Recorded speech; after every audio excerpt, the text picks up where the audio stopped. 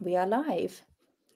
Hi everyone and welcome back to Let's Chat Money. This is the first one for 2024 and I've got the wonderful Gethyn Hill with me here this week. Thank you very much for joining. And it's great to, obviously we're in 2024, it's a new year. What, we're midway through? No, we're at the end of January. That says it all, because I don't know about you, but this year's been a little bit, or this month has been a bit weird. I don't know how you felt about it. Yeah, it has gone super fast, and to be honest, I actually don't know what month we're in. Like, I feel like that. So yeah, I feel exactly the same. Been stuck in that Christmas bubble a little bit. And a lot of people are saying that Yeah, actually, that it's been a really, really weird month. But then with it being so dark and dreary, it's crazy, isn't it? yeah, Thank you so much for joining us. Obviously, we are here today to talk about money, which hence the title. And the whole reason of this is to try and create some open money conversations and to just yeah, get us talking about money in general and how we're feeling about it. But before we go on to that, can you tell us a bit about yourself and what you do? And I know you also have your own YouTube channel. So can you let us know about that as well, please? yeah. So what do I do? Good question. So in terms of like my online stuff, I help ambitious entrepreneurs to start, launch, and grow their business. It's We help them with strategy and systems, really, to get the right strategies, the right systems, the right foundations in place, so they can actually start and grow, and actually make consistent income. So we typically tend to operate between, like, I'd say 0 and 6 figures, really, in terms of clients, and getting them through that growth phase. YouTube channel, yeah, that's like, do you know what? That's super new. Something I've wanted to do for such a long time. Um, and it's really actually part of my personal brand more than anything. I do, post some value on there. I do post stuff about strategy, but it's going to be really focused on my personal brand. Talking about who I am as a not just as an entrepreneur, but as a dad, as, I guess, a family man, and kind of shining light. I think one of my biggest passions, I'm going to go on a rant here, right? Because I just love this. That's fine. My biggest thing in life is that I get very frustrated. I get quite triggered, right, when people limit themselves.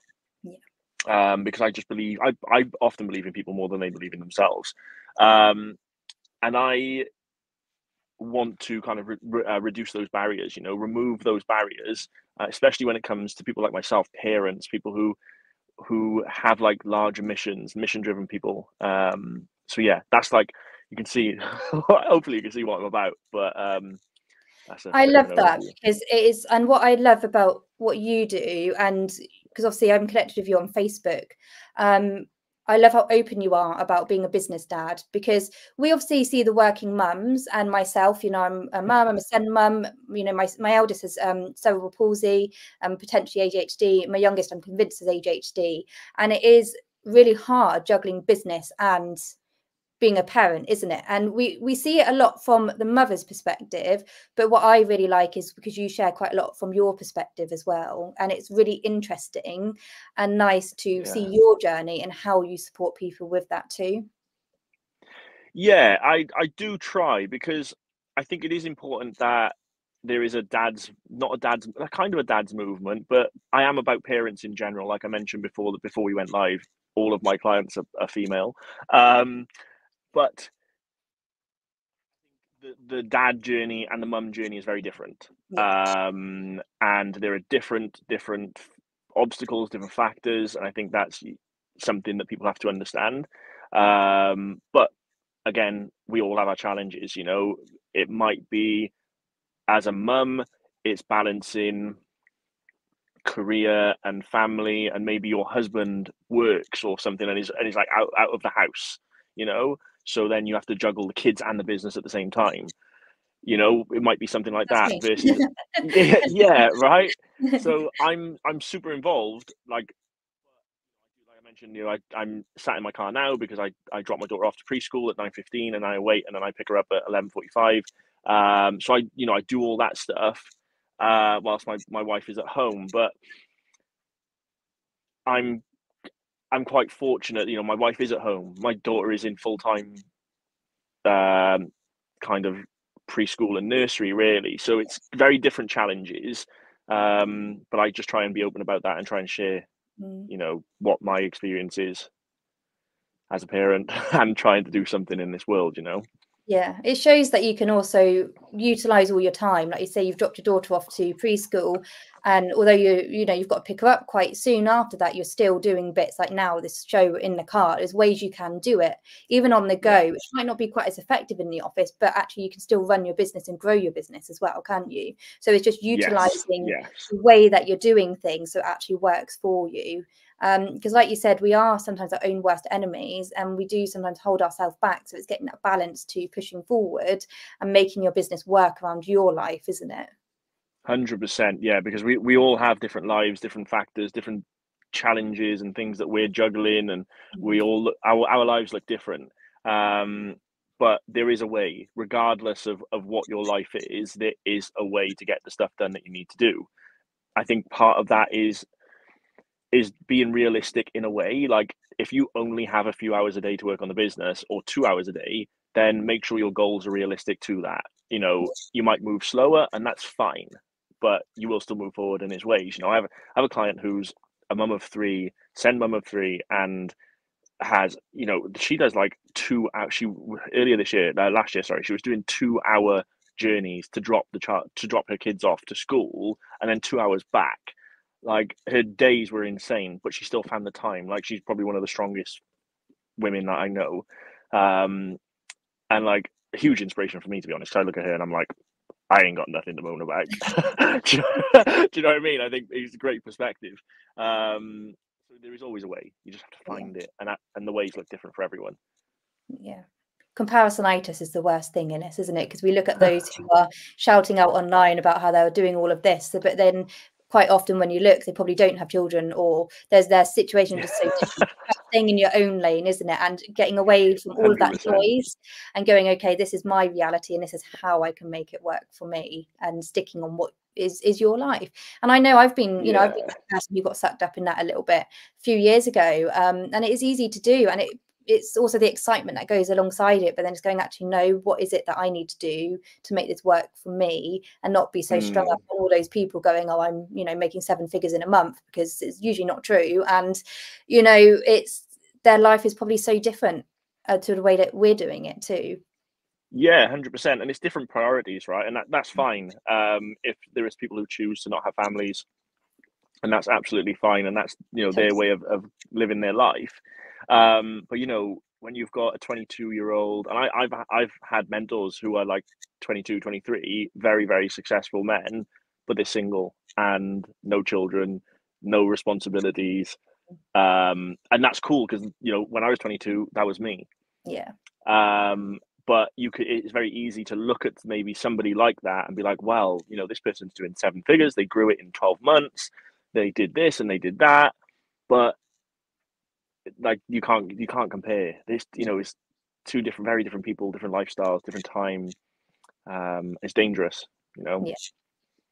Yeah, there's a lot of people who they devalue their own worth because of it, isn't there?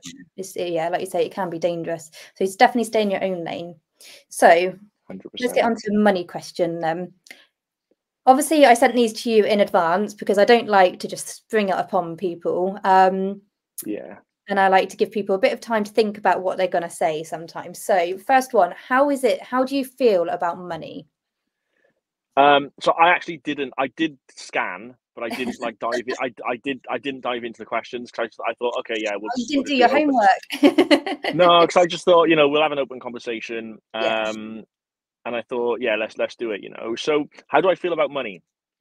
I'll be completely honest. Like, I'm in the middle when it comes to my actual feelings about money. I have come from a place where I unconsciously feared it. Like, I didn't know, but I feared it. Had very poor financial education growing up. I wasn't taught how to manage money. I earned really good money, actually, from the age of 16, because I was a professional footballer, and didn't know how to manage money, which is a bad combination. I ended up getting into like £20,000 to £30,000 worth of debt by the age of like 21. with like credit cards and loans and stuff, where I lost contracts in football and had no income and loads of outgoings. And I'm looking back, like I feared it, you know. I almost tried to outspend what I spent, what I earned, because maybe I was uncomfortable having money, like self-worth maybe. But I've been working on that now for the last 10 years. And I think now I'm in a place where I'm learning to own it, if that makes sense. Yeah.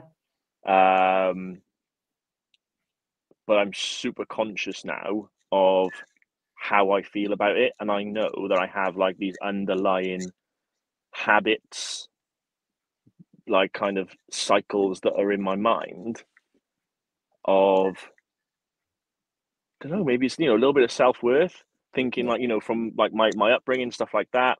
And those things, you know, those things don't go away. You just learn how to deal with them and overcome them. So that's a very long-winded answer, isn't it? But no, I it's an think interesting a large answer. part of me. Sorry, carry on. Well, no, it's just I think where I'm at with it at this moment in time is probably I'd call it like the growth phase. Yeah. You know, where I've understood why I've had money, you know, back when I was 20, 21, like 10 years ago now. Well, no, 9 years ago now. Why I caused myself self issues and why I got myself into shit. You know? I think it's interesting. I was asked in one of my groups yesterday, is it scary, or how do people with too much money feel? And it very much goes back to when you did your footballing, because I didn't know that about you, and to what we are taught when we're younger, because we're not taught financial literacy in schools, and we're not taught how to handle money. We get taught all of these, you know, how to do algebra, how to do all these things we don't really use in life. You know, I run an accountancy firm, and we don't, you know, you don't use a huge amount of maths in it now. You've got so much technology around you. I don't sit and do algebraic equations. It's that simple, really. And there's a lot we're taught in school that we don't necessarily utilize in adult life, and the basic life skills like financial education we're not taught enough of, or if not any. Like you, I wasn't taught these things at school. I remember having politics days, but I don't remember sitting down and learning about money. Those were the days I skived at school. I shouldn't admit that, but I didn't go to politics then. I was allowed to stay home. I should not admit that, should I? But I actually said, yeah, it can be just as detrimental to have too much money as not having enough money, because like what you said, when you come from no money and then you're suddenly given lots, you don't know what to do with it. And this is why you see people who win the lottery and they blow it in a year or two, or they end up in tons of debt, because people don't know, one, what to do with it, to create future wealth, how to invest it, how to look after it. They don't understand usually the tax side of things. And sometimes it is overwhelming, and it can be really scary having too much. And it's like, well, what do you do with it? So people give it away. And it is interesting how it plays on the mindset side. And what you were saying, it's nice to hear how you have seen your own growth and how you're changing it, because you're being really conscious about it, because the way we handle money is very subconscious, and it is things that we have heard, we've been taught, and that growing up. And sometimes we don't realize our habits until someone goes, well, why are you doing that? Or until you sit and you actually go, well, what am I doing? How am I spending? And actually take action to change that. It's all the money psychology, and it's really fascinating. So yeah, thank you for sharing that. Yeah, so it is. Oh, sorry. Oh no, I agree. Like I think a large part of my miseducation, lack of education, would also come from my parents as well. You know, and I'm extremely open with them. You know, money doesn't grow on trees. They normalized credit. You know, certain things that they would say around money, that, you know, money was always a negative. It was always seen. It was always a problem as opposed to a positive, if that makes sense. And that definitely instilled a lot of subconscious fear that I kind of latched onto growing up, which would have resulted in me doing what I did. But yeah, a lot of that, school definitely helps, but my personal experience was a lot of that came from there. Yeah, it's a generational cycle, isn't it? Yeah. but also the way we handle money now is so different to what we did even 20 years ago. We're so digital now, and finances have changed because of that. And it is something that you need to keep on top of continuously, isn't it? Because it is all changing. And I know a lot of people, what I've heard recently, are trying to go back to cash, because obviously cash is kind of disappearing, but people are trying to go back to that. Whether it will happen, I don't know. I don't think it's through this digital age, if I'm honest with you. But it is, yeah. And the way I think money is being seen is, when we were growing up, it was very much you go to work, you do the 9 to 5. If you don't have a really good job, like a high-end solicitor or something, then you're going to fail at life, because that's the people that make all the money. Whereas now we're in such a digital age, it's actually, you don't have to work, like you were saying with what you do, you don't have to work all the hours, you don't have to be going to the office 9 to 5, and it's a laptop lifestyle, isn't it? It's so different, and we've got more opportunities now too. So when we teach our children, and then we've learned from these things that we didn't get taught growing up, it's going to change the next generation and the cycle again with what they go through. Yeah, definitely. And like money, the money doesn't grow on trees thing, like it does. Like, I'm sorry, but it literally does. If that's one thing that I've learned, it literally does. It literally does grow. Maybe not on literal trees, but it prints every day. Like the amount of money, I don't know the exact figure, but the amount of money that exchanges hands in transactional every single day is like, I think it's trillions of pounds every single day is exchanged in the world. Like, so much it does. Yeah, and I think when you out there, when you understand that you can go and print money, essentially, like, long story short, obviously, then your perspective changes on it. I don't teach this. I talk about this in some of my conversations about your financial thermostat. How we operate like a thermometer. In the house, when you turn your heating on, when the temperature drops too low, it turns on and kicks you back up. The money is the same in terms of our spending habits. Is that when we have a thermometer, and we have a lower end and a higher end. When our lower end, when we hit our lower end, we get into gear, anxiety, action, and we're like, oh, I'm short now, I need to stop spending and hold and save. When we hit the top end of our thermometer, where we're comfortable with how much money we have in our bank account, we spend.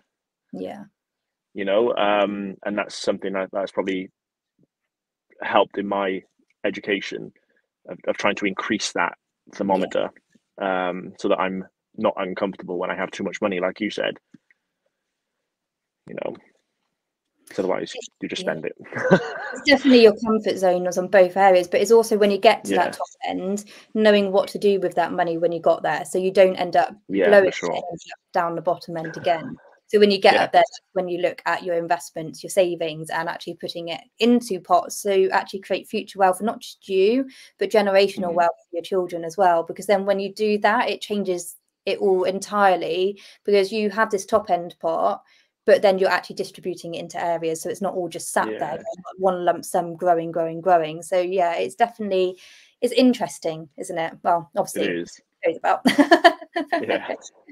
So what would you do if you won the lottery? Good question. The hurt child inside of me says, buy a Lamborghini.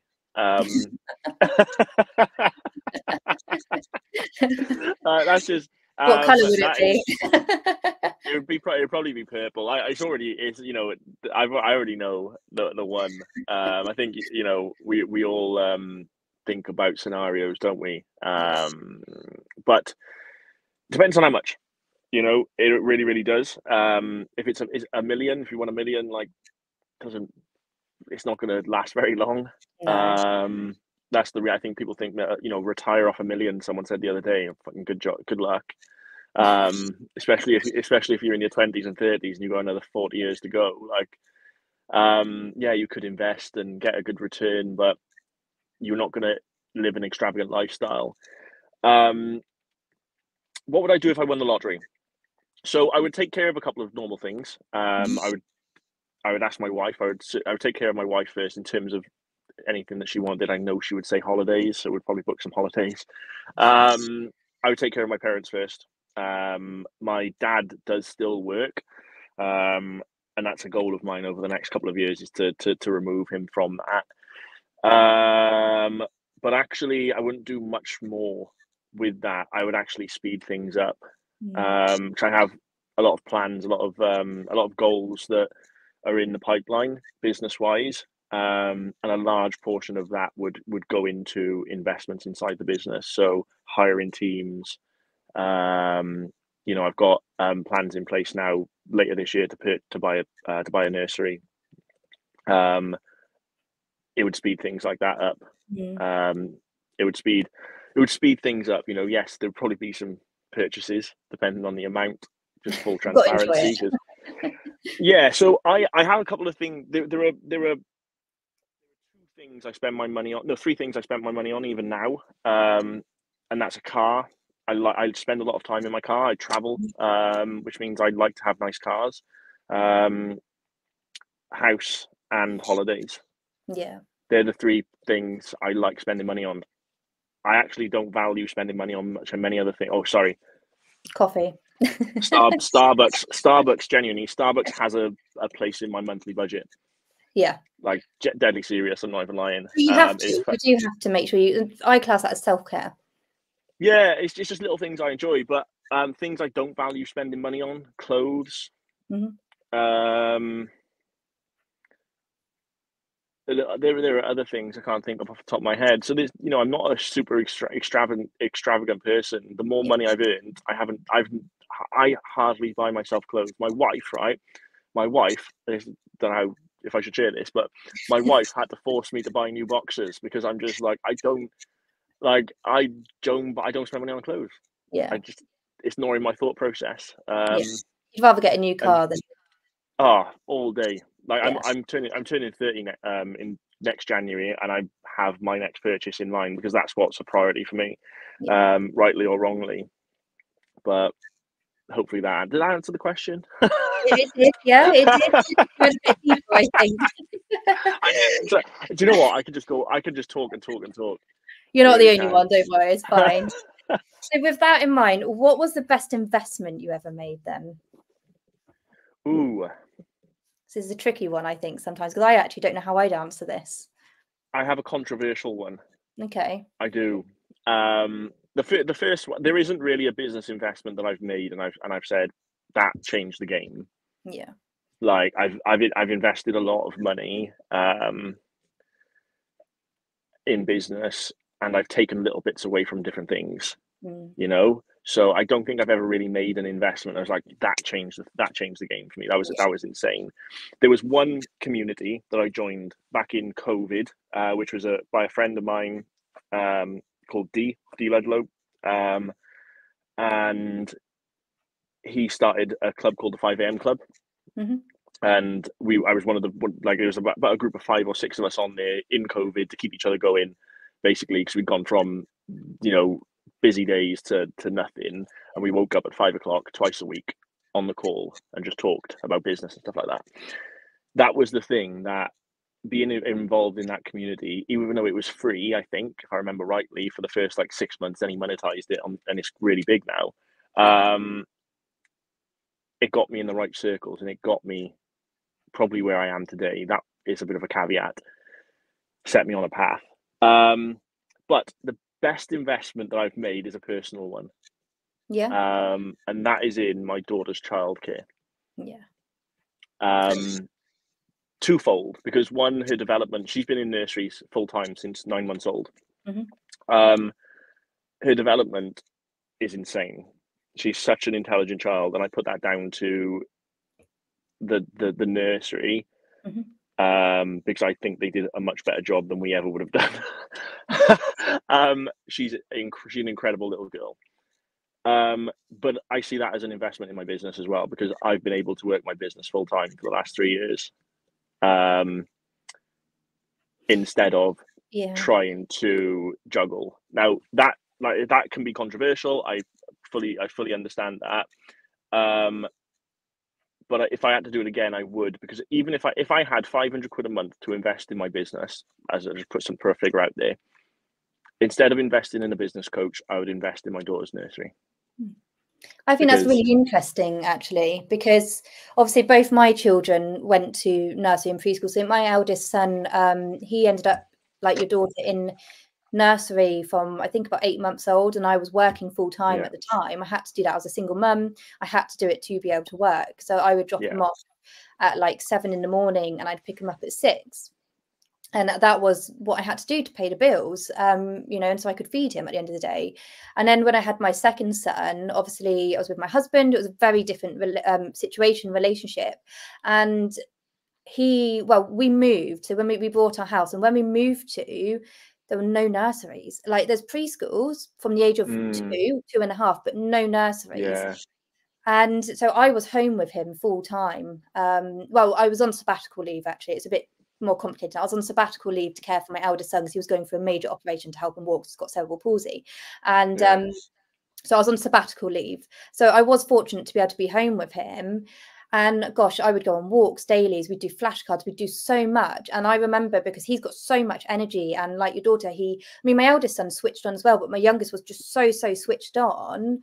In a lot of ways, I couldn't keep up with him because it was, we aren't taught how to teach children like that, are we? Unless you go to, and you are actually a teacher, you're not taught how to do that. And I actually remember, because I'm convinced he's got ADHD, and he is very, very clingy, bless him, love him to bits, but he's a mummy's boy. I would be cooking and he'd literally be holding onto my leg. I couldn't move without him there. And I remember going and looking around the preschool just before he was 2, and I was like, he really needs to come here. And they were like, oh, well, he's got to wait till he's 2. And I was like, no, you're not hearing me. He really needs to come. I was like, I need to be able to actually have a break and do things. Do something, because mentally I was just going insane. I was like, but he also needs that interaction with other children, and he needs 100%. And so they took him on a few months early, thankfully, after I'd finished begging them. And I definitely, like my eldest son, if it wasn't for the nursery, and then he went to a preschool. So when he got a bit older, I swapped it up. So 2 days he would go to preschool, the rest of the week a nursery, same one he went to. He learnt so much there. And my youngest learnt so much there. Yeah. But it's not just an investment for us to run the business or to go to work. It's an investment for them for when they get to school and do things. Yes, definitely. Because they were so advanced and ready for school when they got there, which is something I probably wouldn't have been able to do, like you, having them like with them at home. Wouldn't have had a clue what to do. No, well, we're not, like, I think that whole topic needs to be normalized in parenting, because I feel like online's a savage place. Like it's a bad place, right? And you'll have some parents, from my experience, who are like, oh, I'm with my children full time. I'm like, well, that's great, but like you said, we're not experts in raising children, really, are we? Because the first time you have a child is when you have a child. You've never done it before. Well, I was 19. You know, I was 20 when I had my son. And I was a single mum. And I mean, I wasn't. You know, now I look back, and I mean, obviously, he's coming up. Well, he's 10. He'll be 11 this year. And I look back and go, I was so young, and I hadn't even lived my life. You know, I'd left school. At the age of 15, I was working in a bank full time, and I dropped out of college because that's what I was encouraged to do. And then, you know, so what have I done? I'd left school, I'd done college for a year, dropped out, worked full time, and then I was having a baby, and never been taught what to do with children and that. It's never been around babies, so I had no clue. We're not, and like we only learn how to navigate life most of the time after, when we get to a certain age, and through lived experience, right?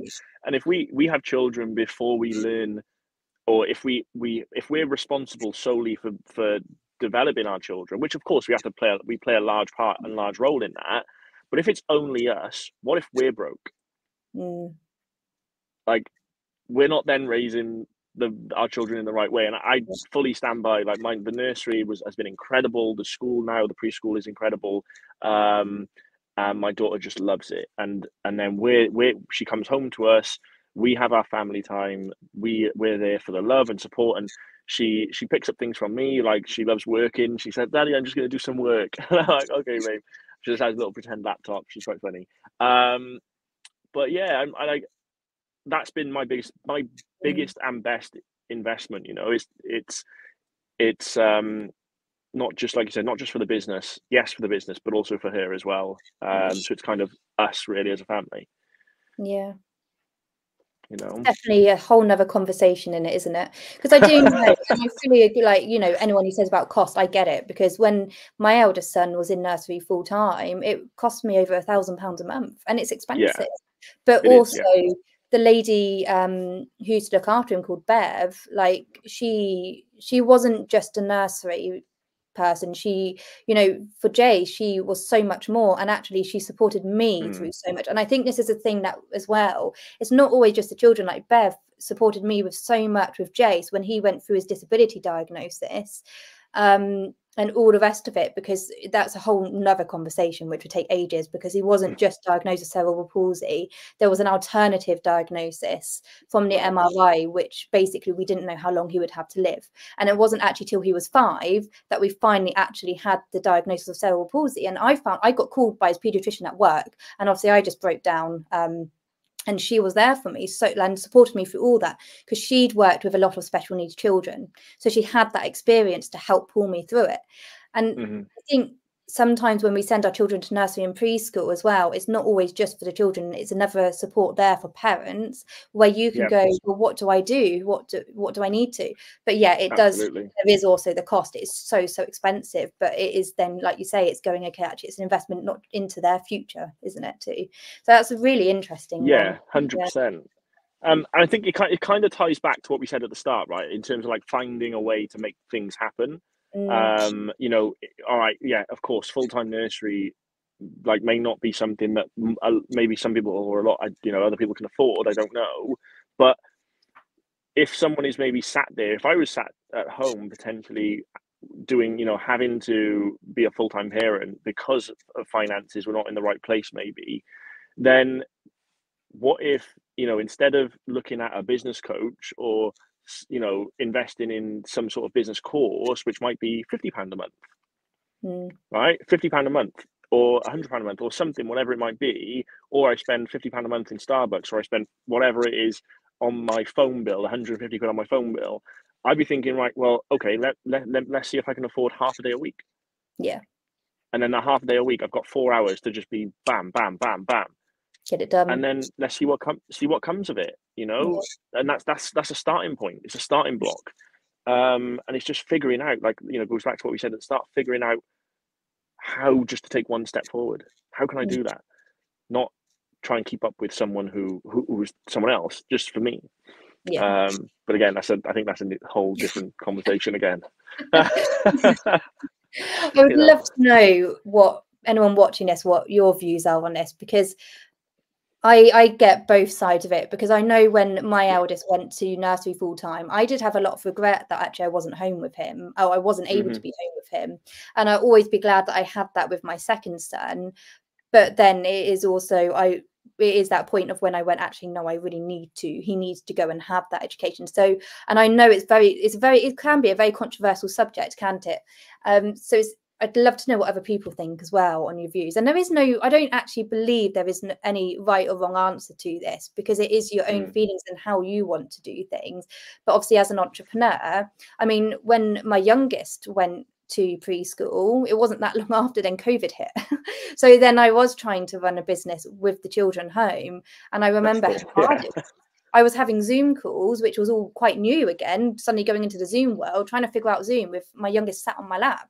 And it was a whole different world. So it'd be interesting to know what people watching this, what you think on this one. And again, there's no right or wrong answer.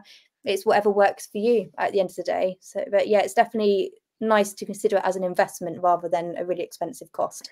I like that. Yeah, definitely. I have to do that reframe on myself, I think, because I do look back. Oh my God, it's so expensive. Yeah, I try as best as I can, even like in my coaching and my entrepreneurial stuff. I try to be as neutral as I possibly can. Like that has to try and be the goal, And I get that, what I think you mentioned there about the guilt, right? About sending them to school. I get that as well. Like, I could say, right, she could be here with me now and we could be going having fun. But it's like, okay, let's look at that neutrally. What is actually, if I was a neutral from the outside with no feelings, what is actually the best for both parties? And then you make your decision based on that, whatever that decision ends up being. I think that's kind of a decision matrix I try and apply to things, because we'd all love to just be like, fuck it, let's just have family time all day, every day. We've got loads of money coming in. Like, we don't need to work ever because, you know, but we also need to do certain things. And we also need a break too. We love our kids to bits, but we also need a break. And we play a lot at my house. We play a lot of card games, board games, and there are so many you can do. Only so many you can do in a day before you start going stir crazy. Yeah, 100%. Oh, bless them. Breaks are great. Where can people find you, Gethyn, on the online world? Where can they find you? Good question. Instagram and Facebook really would be the ones. If you search Gethyn Hill, you'll find me. I'll come up somewhere. The Business Dad on YouTube is also a place to find me if you want to learn more about business strategy, systems, on entrepreneurial stuff in general. To be honest, I'll be documenting a lot this year. It's all about documenting and showing the path. That's what I want to do. So there will be lots on there. And then you'll be able to get your Lamborghini next year. Or when you're 30. No, just the Porsche next year. A Porsche, okay. Well, I'll look out for that then. No, but in all seriousness, yeah, if they just want to find me there, then that's great. Yeah. Thank you. Well, I'm going to go and actually have a look at your YouTube myself, because I had a little snoop and it does look really, really good. And I think it's great that you're doing this, because we see, again, so much online, but we don't see the truth of the journeys quite often. And we don't see the truth behind the entrepreneurial journey. So it's great you are documenting that, and obviously in the way that you're doing it as well. So I'm going to go and have a watch, and anyone else listening to this, go and have a watch as well, because I think it's nice to see it from an honest perspective. Yeah, the documenting stuff is coming out this month. So I've got got the first one that will be released soon. There's loads of tips and stuff on there though for now, but yeah, just go and subscribe and then you'll see it come out. Well, thank you ever so much for coming on. We will end this here because we've actually run over, but thank you to everyone who has been watching, and yeah, thank you ever so much, and I'll catch you up next time. Thanks. See ya.